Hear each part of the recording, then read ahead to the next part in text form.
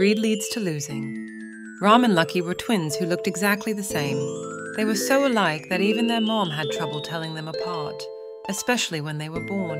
But even though they looked alike, Ram and Lucky were very different in many ways.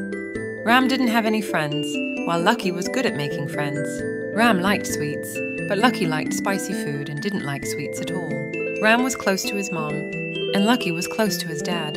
Ram was kind and shared, but Lucky was not so nice and only thought about himself. As they grew up, their dad wanted to share his money equally between them. But Lucky didn't agree.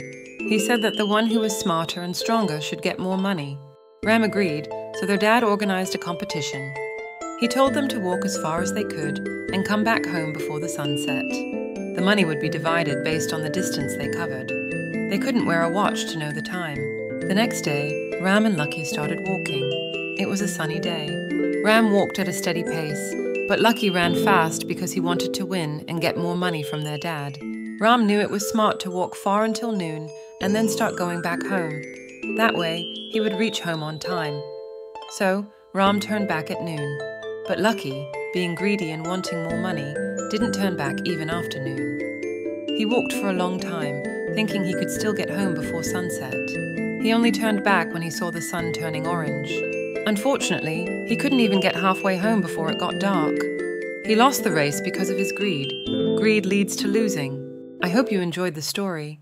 Please do hit the like button, share and subscribe for more videos. Thank you for watching. Bye.